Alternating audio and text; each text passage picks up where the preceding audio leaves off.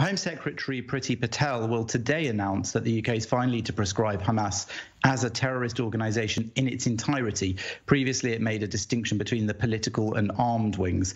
Of course, the USA, Japan and Canada already did that, and the EU did it in 2017. So plenty of people are asking what took them so long. But Patel is speaking in Washington, D.C. on her visit there, and she's due to say that Britain has taken the view that we can no longer disaggregate the sort of military and political side. It's based upon a wide range of intelligence information, she said, and also links to terrorism, and that the severity of that speaks for itself. So plenty of people are seeing this as a very positive sign, because it means that Britain will be in a position now to be much tougher on people showing support for Hamas in the UK.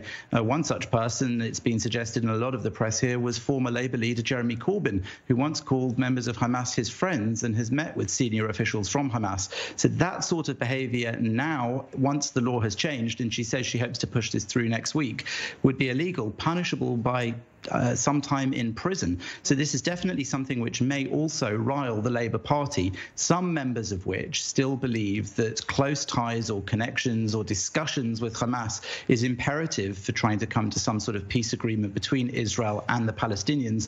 This is the government now saying, the Conservative government, that that is not so, that Hamas can't be thought of as anything else other than a terrorist organisation in its entirety. I'm sure that will be welcomed over there in Israel.